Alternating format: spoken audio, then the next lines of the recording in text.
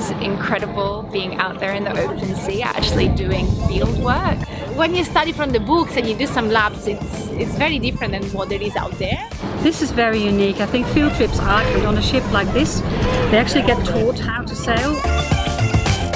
It's very important for a student to study marine science, to go out at sea and get to know all these challenges that you might have on board. I am brand new to sailing and never been sailing before, so it was all quite challenging for me. And just like working together and harnessing the power of the wind to get from point A to point B, there's something really special about it.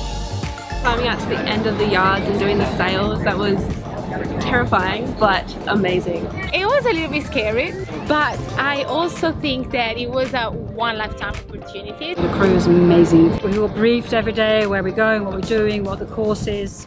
Students could ask all sorts of questions, so it was great. The crew especially really pushed us to go beyond our comfort zones. I chose Murdoch because they organize as much field work as possible. We go to Coral Bay, we do marine ecology, off-point parents, so it's all very practical. And these things are wonderful. They are a great way of learning. The science, the team, the sailing, and then also the personal development. We worked as a team. I was able to get to know my fellow students in a way that wouldn't have been able to otherwise. I really felt that I was part of a family.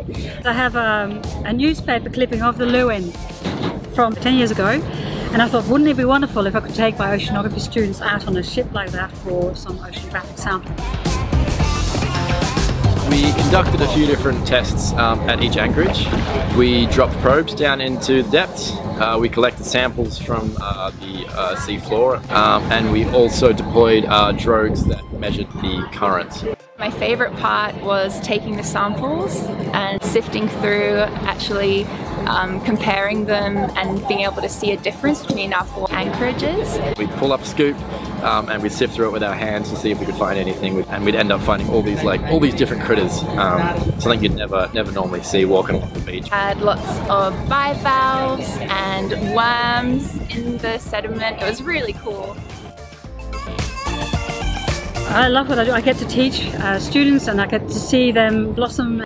I think this has made me realise that there are so many possibilities. Probably the best experience I've had so far in my educational career.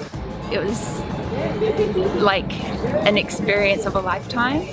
Not in my wildest dreams would I have imagined going out in the Leeuwin, learning to sail, rocking around in the open ocean. I couldn't have imagined that when I first signed up for my degree, no. But I'm very thankful that it's turned out this way. It was so much fun.